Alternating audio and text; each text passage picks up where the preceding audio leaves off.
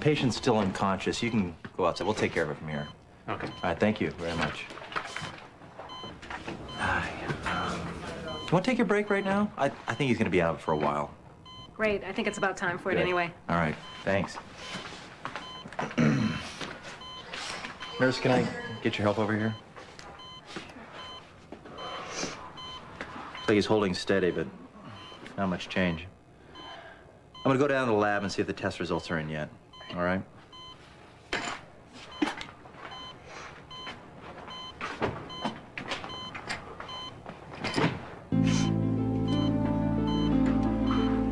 Hi, sweetheart. It's gonna be okay.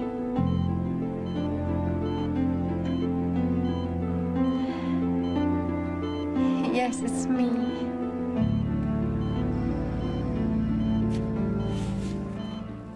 Ryan, can you hear me? Say something. Say you forgive me, please. Oh, Gillian. You're talking. That means you're better. That's so wonderful. Yeah. Where's the tree? What tree? Christmas and the mistletoe. Oh, my poor delirious Ryan, you've skipped back.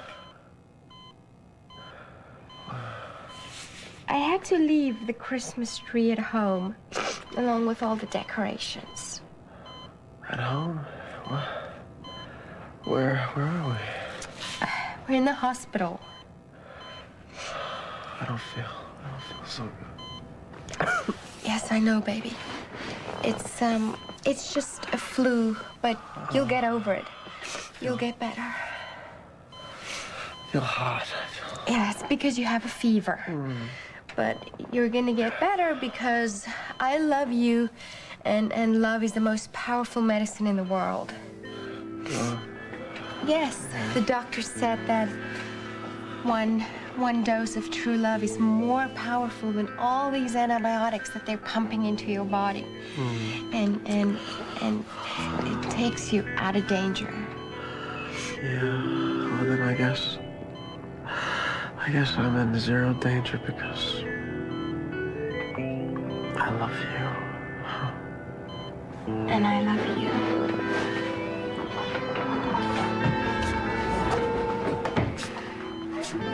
What are you doing with the prisoner? Did you hear me? I asked what you're doing. This patient needs intense inhalation therapy. Unless you want to be contaminated with these deadly bacterials, I suggest you leave this room now.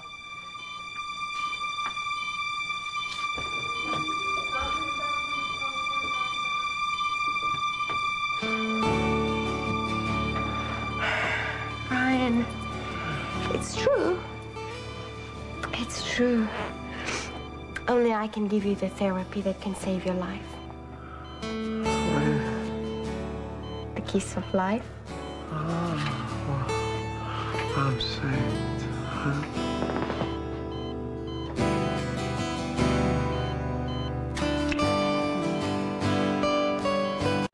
Merry Christmas, baby. Merry Christmas. May this be the first of many, many wonderful Christmases together. You're gonna be fine. I just know it. You're gonna get better. You just have to.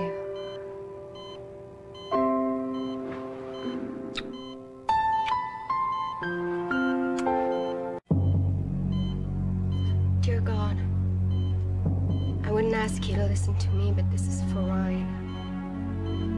I love him so much, God. If you can save him, I promise I will never let him down again or hurt him. So if you can spare a miracle, even just a small one, please, please could you send it to him? I don't want him to die. Please save my darling Ryan.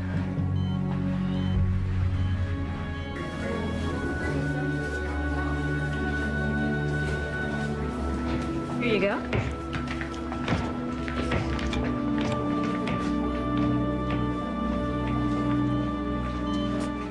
Excuse me, sir, but this patient is very sick. Only authorized hospital personnel allowed, so if you could please go. You know, your accent gives you away.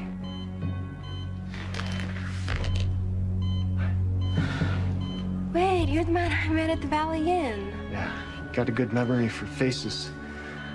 Didn't know you were a nurse. Oh, no, I'm not really. Please don't tell anybody. I want to be near Ryan. Ryan. This is the husband you told me about, right? Yes.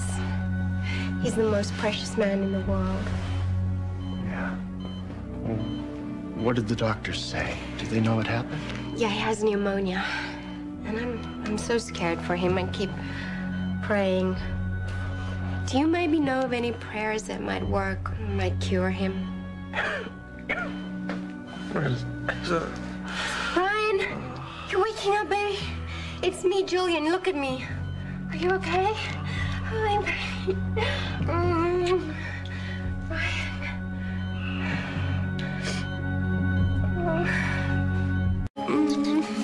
Ryan, you're awake.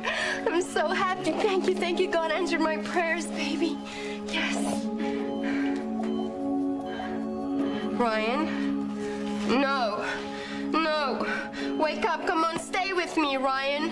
Hey. Baby, wake up. Hey, try not to worry. The doctors here are very good. Your husband's getting excellent care. You've got to trust that. Why are you being so nice? You don't even know us. Well, I read about your husband in the papers. He's having some trouble with the law. How's that going?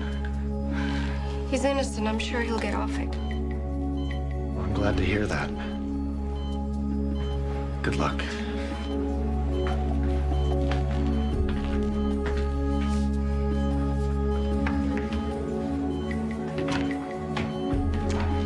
Luck.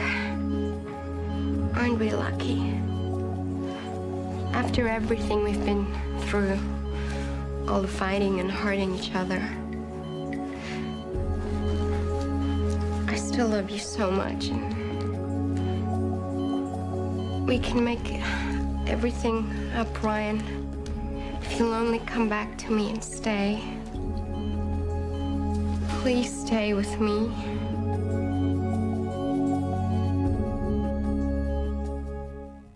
You're so beautiful. Don't laugh now, but when I look at you, I can't help but think of the story my mother used to tell me when I was a little girl. Once upon a time, there was a Hungarian princess, and she had everything her heart desired. She had a castle in the hills, more servants than she could count, boxes of gold and silver and jewelry. But she didn't have the one thing that truly mattered. Someone to love and to totally give her heart to, and that would love her back in spite of all her imperfections, which were many. And she looked and she looked. But she couldn't find such a man, and people started laughing behind her back and talking behind her back. And she waited and she waited. And summer came, and then winter, and the snow began to fall right up to her knees. And then she decided to build a snowman. She built a beautiful snowman with deep blue eyes and light brown hair. She made him really tall. And then the snowman started to smile. And he opened his big blue eyes. And then she realized that she had found her prince in the place she least expected. Ryan? Gillian. Yes. It's me, baby. I I thought I saw... So what? What? Nothing. I'm very tired. Yes. Rest. Save your breath. Just rest. I'm gonna be right here by your side. Right here when you wake up. I'll be right here.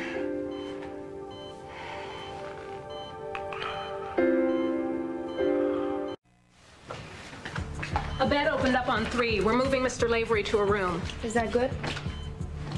Do I know you? I'm Nurse Vatzel. I'm a nurse and a policewoman. I have to guard this man because he's under arrest. And, you know, because you never know what kind of hooligans come and go from this joint. You help us. You get his IVs.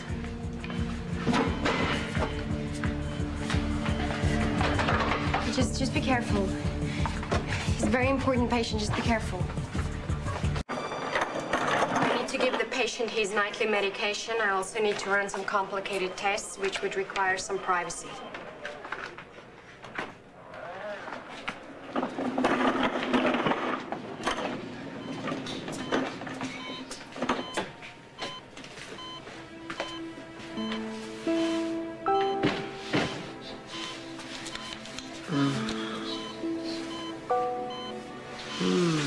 Gillian. Yes. Gillian's here. And I'm not gonna leave you. I love you, Ryan. I love you, Gillian.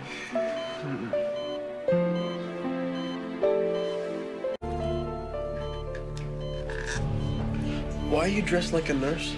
Isn't water just a perfect thing when you're thirsty? Well, am I in a hospital? Don't strain yourself with all these questions, darling. You need to rest. Well, how come I can't remember anything? I get these flashes, but I can't piece them together. Help me, baby. That's what I'm doing. See, I'm helping you. Gillian, what happened to me?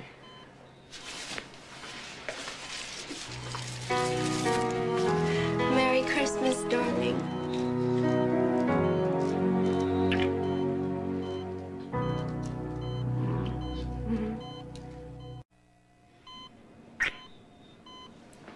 I'm sorry I excited you. I know you need to rest. No. I bought you your Christmas present. Well, a picture of it. A train. Once we get to Europe, I'm gonna buy us Eurail passes and we're gonna travel the entire continent by train. Wouldn't that be just so romantic? And just wait till I show you the chalet we once owned. It was sold on auction. It was bought by the Getchys. Sylvia Getchys and I were deadly rivals at boarding school. I never knew why. I mean, I was a little attractive and she had these very ugly bug's teeth. Teeth like a bug. Yeah, like Bugs Bunny, like. Oh. Buck teeth, Buck, baby. Yeah. See, I think she got her father to buy the chalet just to torment me. But you know what? She's gonna turn 7 shades of green when I show her my beautiful husband. Oh, Ryan. It's okay being penniless as long as you have a husband who loves you and you love him. Excuse me? How long are you gonna be in here? This patient is very sick and I'm still busy.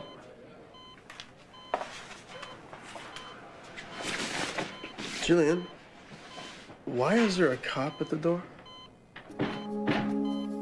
Why is a cop at the door? Oh, don't worry about the policeman.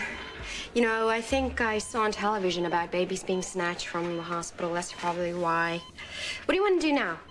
I know, we can sing Christmas carols. No, I'm a little tired, but... What's wrong? Oh, cold. I just had this flash of being very cold. I'm freezing. No, don't be cold. I'll keep you warm. Oh. I'll keep you warm forever and always. Always. Wait, I couldn't breathe. I was underwater in the ice. I don't. Wait, what happened to me? It's not Christmas. We had that already. Gillian, just tell me what happened. Okay. You're gonna find out anyway sometime. But before I tell you, I just want you to know that I love you very much, and I always will, no matter what. Well, I don't understand. You're scaring me. We were hiding in the ice shack, getting ready to leave the country, and then you jumped in the ice hole to hide from the police, and then you caught pneumonia, remember? Yeah. Yeah, I was so cold, and I heard the cops coming, and the dogs. And there was nowhere else for me to go, and you weren't there. You had gone to get the money.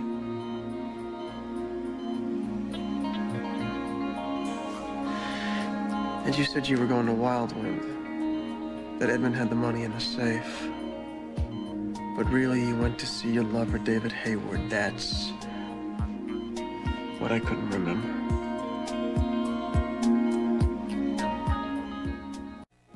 You slept with David Hayward to get my bail money after you told me you broke it off with him. And then you offered to sleep with him again to get our money for the escape. Ryan, please don't. I did it for us so that we could get away. Just get out of here and just leave me alone. No, I'll never do that.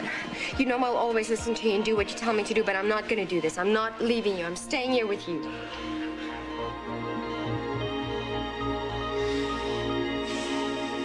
I want you out now. Don't make me say it again. Ryan, I had to disguise myself to get past the guard at the door. If I go out now, I'm not gonna be able to come back in. Fine. Ryan, please. How many times do I have to tell you what I did? I did because I love you. Now, don't be angry at me. I'm not angry with you anymore, Gillian. I don't know what I am. All I know is I want you out now because it hurts to look at you. Ryan, you're breaking my heart. It's good that I'm here. You're very weak and I need to take care of you. You're stuck with me. You can be angry at me, you can be mad at me, you can be anything, I don't care. But you can't be out of love with me. That you cannot do. It's too late for that. You have to love me just as much as I love you. And I'm going to earn back your trust no matter what it takes. You know, I even went to kill David. I tried to shoot him. You tried to shoot him? Like with a gun? With a pistol. But then Jake Martin came in and he took the bullets. You really tried to shoot David Hayward? Yeah, if it wasn't for Jake Martin, he'd be pushing up Dizzy's now. Daisies.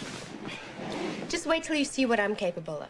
We're a team, and there's nothing you can do about it. See, I'm gonna take care of you, and I'm gonna make you better. And then I'm gonna get you off those rape charges.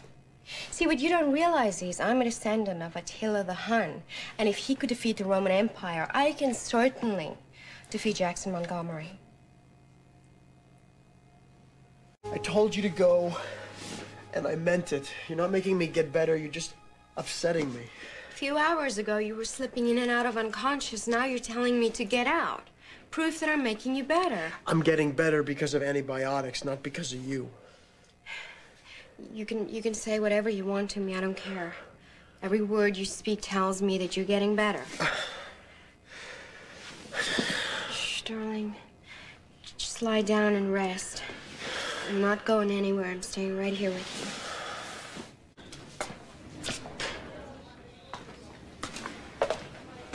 you. Nurse, how's the patient doing? Nurse. He's better. Yes, indeed. His temperature has dropped. Must be from all the excellent nursing care at the hospital. Who the hell let you in here? I was asked to take a look at you, and that's exactly what I'm doing. It seems that you have a minor heart arrhythmia from the infection, but I can fix that. Well, I would rather die than have you treat me. I won't take that personally. You're my patient now, and your health is of the utmost importance to me. Nurse, would you prepare the patient for an injection, please? No, you get away from him! You get away from him, you evil man! Get away from him, you don't touch him!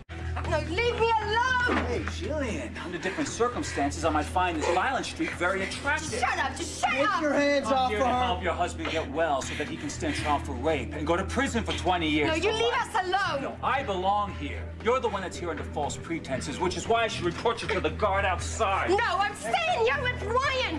You know, I should have shot you when I had the chance! Oh, Gillian, please. This is neither the time nor the place for sweet talk. Take your hands off of her. I know. You lie down. You lie back. You stay out of this. What the hell's going... My. Look who's working the late shift. Listen, this is all my fault, okay? I made her do this. Shut up, Lavery. Couldn't have done that now, could you? You were unconscious. Oh, I have a good idea whose fault this was. Impersonating a nurse is a crime. I didn't practice medicine without a permit. I was simply standing by my poor, despised husband. And I'm glad, because this man tried to kill him. I saw his syringe. The syringe. You got the syringe thing, don't you? You should see somebody about that. What do you have to say about all this? What can I possibly say? I was asked to come in and treat the prisoner. I was about to administer his medication when I was attacked again by this lunatic. I don't believe him. He hates us. Mrs. Lavery, I was only doing my duty as a citizen when I alerted the police to your whereabouts. I don't hate you. In fact, you and your husband mean nothing to me at all. But I do think that you should be aware of this woman's violent and unstable nature. Next thing I know, she's going to be coming after me with a gun. Don't worry, Doc. I'm very aware of that, and she won't be coming after you with anything. I'll make sure of that. I assume I can be leaving now? I do have other patients. Absolutely. Thank you. Mr. Lavery, I'll have a resident come in and administer your medication.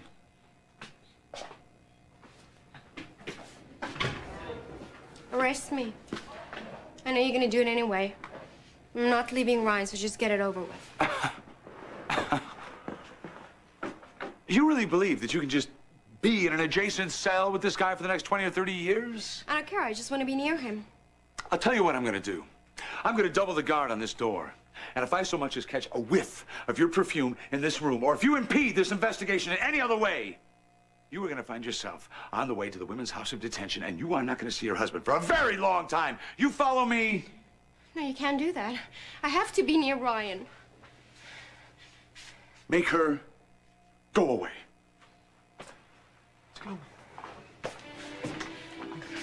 Ryan, remember what I said. I love you.